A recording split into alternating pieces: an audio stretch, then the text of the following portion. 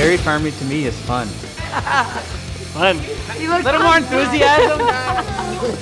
Okay. I think you need to do one of these. Fun.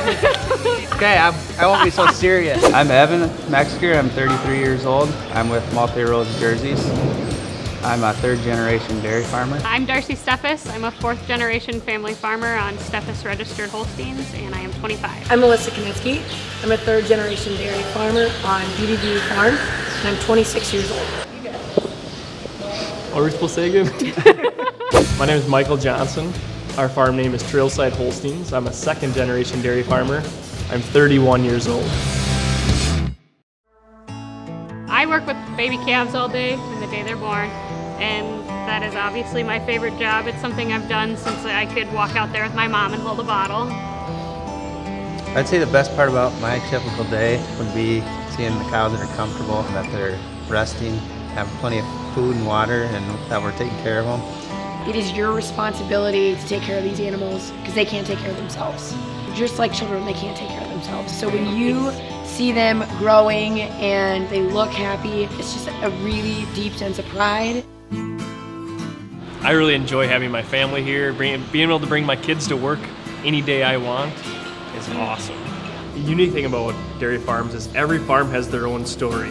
Like, you have 5 brothers that farm, you farm with your parents, we're third generation. Every farm has got its own story. I know there are plenty of people that are doing awesome things, taking care of their herds. There's a lot of people that fear our dairy farms. So I feel like one of my contributions can be that I'm able to help tell the dairy story. If you don't overthink it, you just tell people what you're doing, then it's an easy story to tell.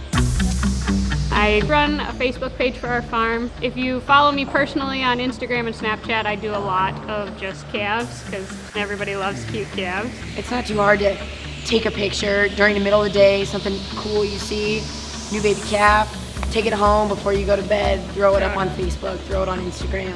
One thing that our farm had an opportunity to do this past year was my wife did a Facebook Live kind of tour of our farm, and so people could ask questions as she was talking. The biggest joy, as I kind of mentioned before, is seeing the kids excited about our family farm. And so she showed the full picture of the farm and had some interaction with consumers live, and that was just a great outlet for us to tell our story. It's your story. I mean, you want to tell your story. There's nobody else that can tell it. I just think we have to. We've been involved with our local grocery store a little bit, doing some cheese samples. This is delicious. And we enjoy doing that to bridge that gap between the consumer and their product, put a face on their milk. We take a lot of pride in producing a quality product every day. So are these like fresh? These were just last week. To see that end product of a consumer buying the cheese or the milk and enjoying it, I mean, there's nothing more satisfying. I'm going to try one of the buttermilk ones. This is awesome. He's double fisting now. We try to host as many tours as we can, schools, churches, daycare centers. I think the kids learn the most. They just soak that right in. It's kind of fun to watch the connection when people realize she's a dairy farmer. She knows, and when people ask me questions, they're like, now I have an actual resource. Not Google, not something I watch on Netflix. This is a person that deals with it every day.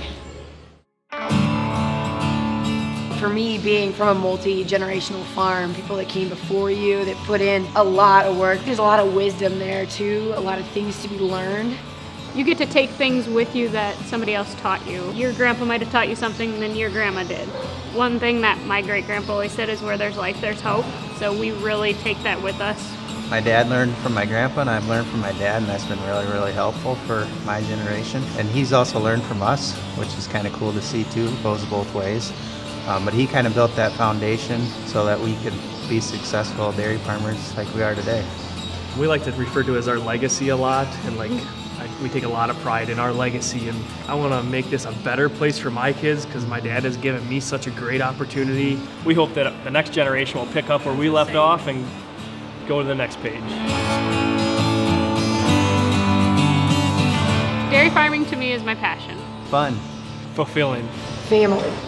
High fives High fives all around. Good job. Good job, team. That's delicious.